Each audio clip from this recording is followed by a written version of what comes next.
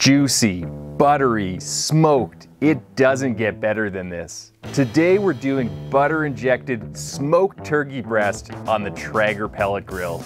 I've tried spatchcocking turkey, I've tried cutting it in half and smoking it separately, I've tried smoking whole turkey, and every single time I'm always facing the same challenge. I'm trying to get a super tender, juicy turkey breast, and I want it to finish at the right temperature, but I'm trying not to undercook the thigh meat.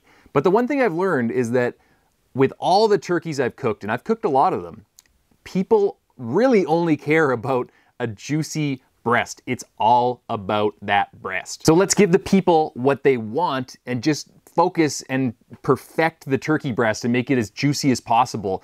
And that's where I got the idea for this video. Step one, get yourself a turkey. You can buy the turkey breast separately, or you can just buy a whole turkey and cut the breast out like I did here.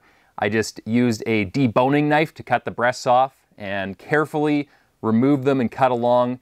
You're just really pulling back the breast meat as you cut down into the meat. Just pull it back, and as you meet resistance, you keep on cutting. This is a common butchering technique. For example, when you're cutting something off the back strap of a cow or a pig, cutting the ribs out, cutting the tenderloin out. And once your turkey breasts are fully removed, you're going to want to brine them for about 6 to 8 hours in a solution of 1 cup of kosher salt to 16 cups of water. That's my standard brine solution. Everything I brine pretty much follows that same recipe. The only reason you wouldn't brine these turkey breasts is if they're already pre-brined. So check the package and make sure they haven't been pre-brined. If they haven't, then it's fair game and you're gonna wanna brine them. Now, as it happens, I just brined the entire turkey before I cut the breasts off, so I'm not gonna brine these breasts separately. Step two, after you brined your turkey breasts, take them out of the brine solution, rinse them off, pat them down, get that skin as dry as possible because it's gonna help the skin crisp up in the Traeger. Now we're gonna melt down 1 stick of butter. Yes, you heard me right, an entire stick of butter. This is a butter-injected turkey recipe after all. And going with the grain of the turkey breast, you're going to inject your needle every 1 inch, inject a little bit of that butter, pull out a little bit, and then inject a little bit more, and then pull it all the way out, and then move on to the next hole. After you have injected the entire turkey breast, then you want to take some extra butter, go underneath the skin, pull back the skin, and just rub some of that butter in the layer between the skin and the meat. That is also going to help the skin crisp up and add some nice flavor. Step three, now we're going to apply our rub to the turkey breast skin and also underneath.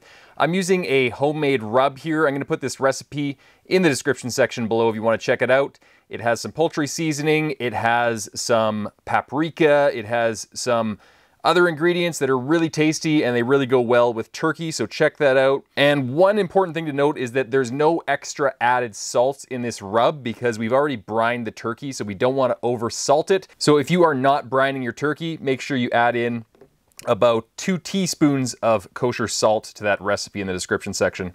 Now we're gonna go pretty high up and do a nice even coating all across the turkey breast. We just want a light coating. We don't want to go too heavy with it. We'll get the other side here too. Now we're going to flip that over. We're going to get the back side. Get some nice coloring and flavor there. And then I'm going to flip it over one more time and give this thing another light coat because we messed it up a little bit by flipping it over. And now these turkey breasts are ready to go onto the Traeger. Step four, you're going to want to preheat your Traeger to 350 degrees Fahrenheit.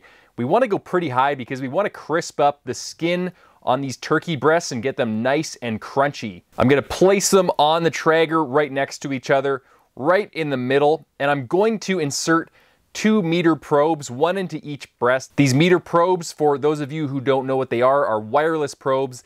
They link up directly to your phone to tell you what the internal temperature is at all times, and also the ambient temperature of the smoker. For the Traeger, it doesn't matter too much because it's got pretty consistent temperature control, but if you're smoking on something like an offset, you might want that ambient temperature. So the meter probes are great because they graph out the temperature journey of the turkey breast as you go, and you can set up custom alerts to tell you exactly the temperature that you want to take the turkey breast off. In this case, I'm cooking the turkey breast until they reach an internal temperature of 105 155 degrees Fahrenheit.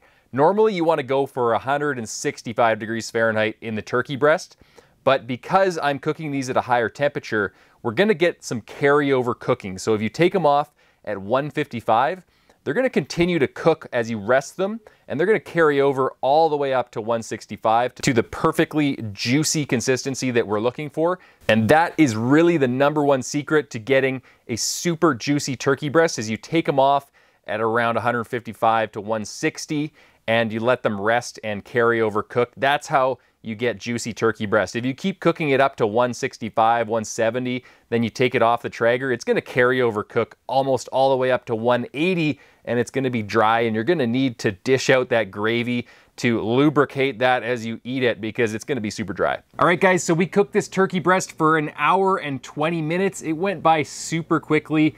Just getting it up to 155 and taking it off the pellet grill, let it rest. It came right up to 165. So now we're going to slice into it, and I'm really excited about this. Let's take a slice right through the thickest part of the turkey. Look at that. Wow. That's amazing. You can see where the injection marks are. Look at that. That is a juicy turkey breast. Oh my God, that is crazy. Let's take a slice off of this.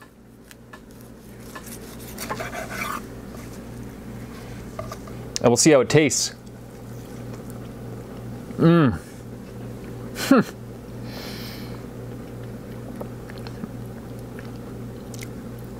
That's good. You saw how big that piece was? I just mowed down on that. It was so juicy. I didn't need any gravy. It was super succulent. You could taste that butter. That rub really came through. This is the way to do it, guys. You got to try it out. See you in the next video.